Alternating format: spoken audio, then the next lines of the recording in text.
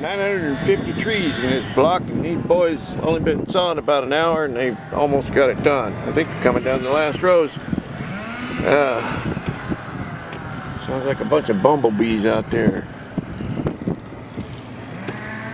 The thing is, on these particular trees, they're only making one cut. We're just going to graft that central leader, and then they can open it back up. They can take it up as a central leader as those are over there, or they can make an open center tree. However they need to grow this cherry that we're putting on. Yeah, different characteristics require different training system, different soil types, different rootstock, a lot of variables involved. Different spacing.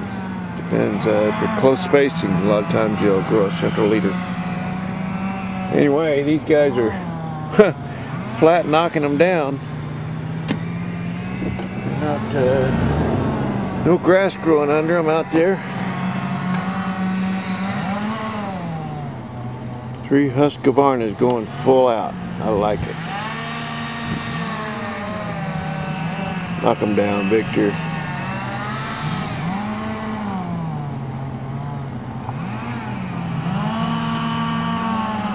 We've got 2 guys named Jorge, Victor's son, and then another guy that worked for me last year. So I call him Jorge Washington and Jorge Bush. We do have a little town down here called George Washington.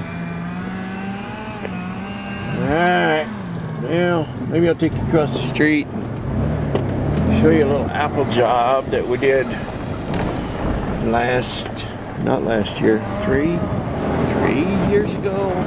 I don't know. I've been doing this so long I can't keep track of what we did when. 3-4 years ago. Time gets away, you know, maybe it was 4 years ago. Nevertheless, there were some really old apple trees, older than I really like to deal with, but the take was pretty good on them. When cherry trees get old, they just won't hardly graft at all. Stone fruit doesn't like to graft when it gets old, but look at these old apples, boy.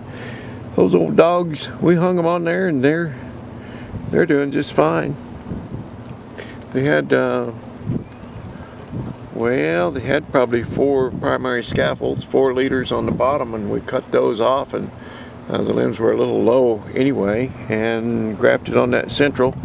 And there again, that apical dominance comes into play. All the energy goes up that central part of the tree, heads for the top, and so that's what we grafted, where they would get the most energy, the most nutrients, and they did real well. We cut everything else off, and the limbs were a little bit low. You can see where they were cut off there, and there's a low limb there. So sometimes with grafting, you know, if they're not trained exactly the way you like, you have a chance to do them. You get a do-over. You can do them again. You'll see some grafts missing, like on that one there, but it's not that they didn't take. It's just that they cut them back. They continue to heal in on the stump, and they just cut them back because they don't need all those limbs. They're getting in the way. Those are pretty tight there. I think I would have spread those a little bit more, but well, that's a new different training system, not new, but it's called a steep leader. Anyway, enough about that. Enough about this grafting stuff. My son was 5 years old. I came home from work one day, and of course 25, 26, well, what's he going to be, 27? He's going to be 27 or 28. It was a long time ago. And I came home from work, and of course I was talking about the jobs, whatever we were doing, and he finally told me, he says, you know, Dad, I don't want to hear any more about this grafting thing. So, well, we got that taken care of.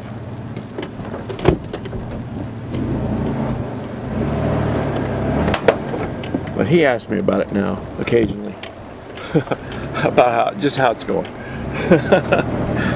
Not that he wants to do it, and I don't want him to do